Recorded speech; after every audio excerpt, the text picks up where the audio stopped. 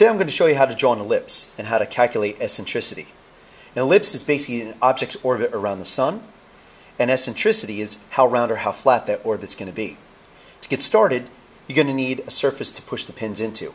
What you're looking at is something called Homosoap that's easily bought at Home Depot. You need a string roughly about 20 centimeters in length, tie it in a loop, a couple push pins, calculator, and a ruler that has a centimeter scale on it. What I've done here with my paper, we're going to do two of these, is I folded it 2 times. So my paper comes up with 2 creases, and the 2 creases intersect right in the middle of my paper. This will ensure that my ellipse will stay on my paper. We're going to start out with a focal distance of 2 centimeters.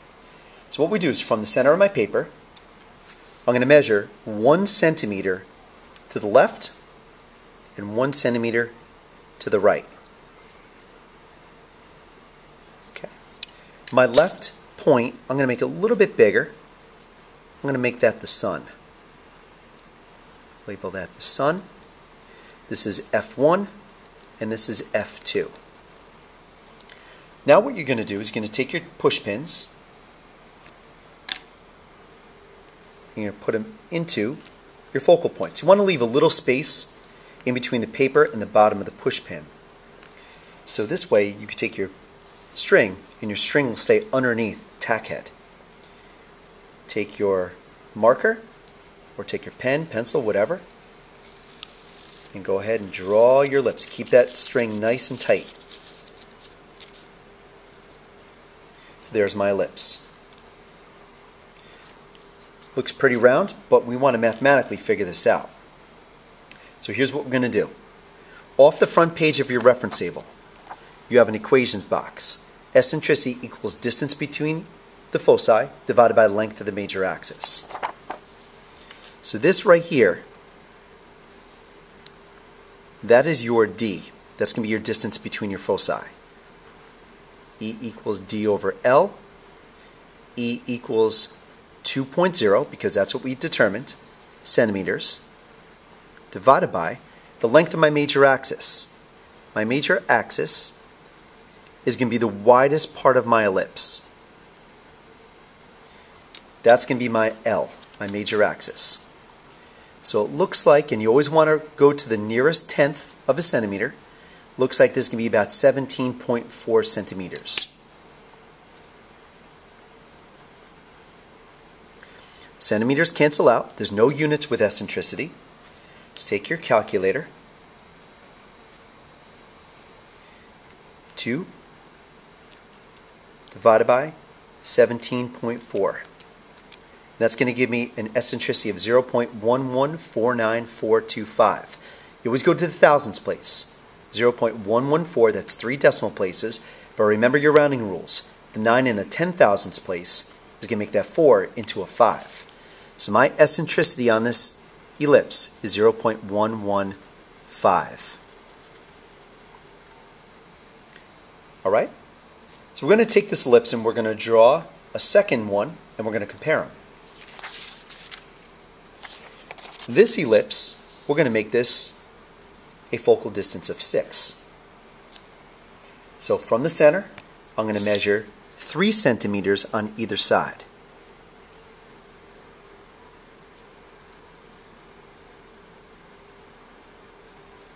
Three centimeters on either side. Okay. I'm going to make one a little bit bigger. I'm going to make that the sun.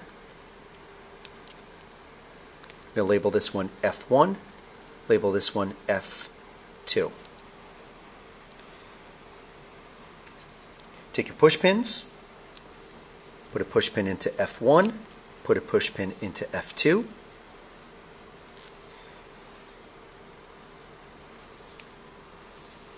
Okay, put your string around the tacks and go ahead and draw. Okay, it comes out pretty well. Take your string off. Okay, let's figure out the eccentricity to this one. E equals D over L.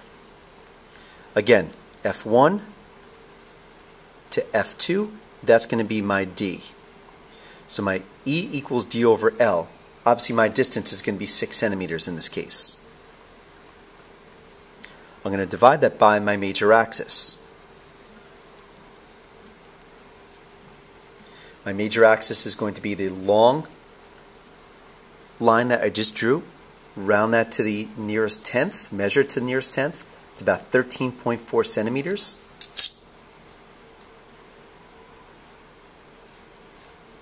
So that's going to equal 6 divided by 13.4.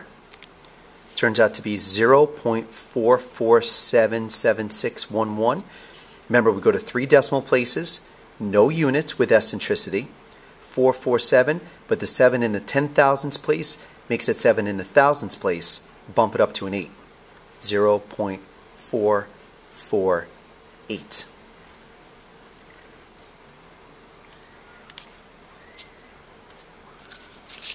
So now we have 2 eccentricities to compare. We have an eccentricity of 0.115 and an eccentricity of 0.448. So you need to understand what these numbers mean now. The bigger the number, the more flattened it's going to become. So the second ellipse that we drew is very flat. The first ellipse that we drew is a little bit rounder. When an ellipse is going to be flat, we say it has a high eccentricity.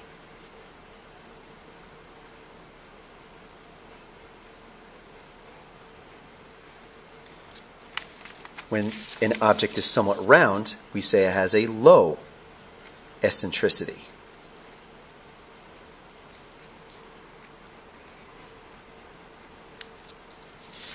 We say that this one is, because it's flat, is highly elliptical.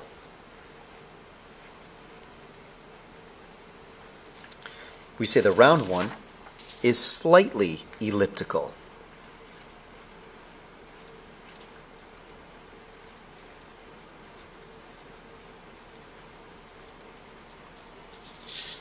What determines this is how far your focal points are going to be. If your focal points are close together or if they're going to be far apart.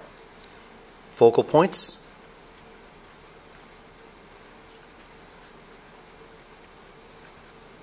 are far apart.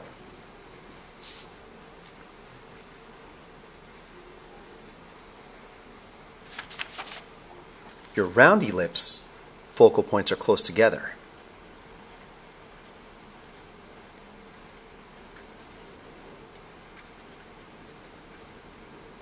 So there's a big difference between the shape of the orbits here. Now, with this being the sun, with F1 being the sun, the object, as it orbits around the sun, it's going to travel around the fastest where it's going to be closest to the sun, and that's going to be right there at that X. Okay, that's where a position called perihelion. Perihelion just means it's going to be very close to the sun. Okay, position farthest away from the sun is called aphelion. It's going to be a little bit farther away. And we can do that on both of our ellipses. This is where it's going to travel the fastest because that's where it's closest to F1, which is my sun. This is perihelion. And this is aphelion over here.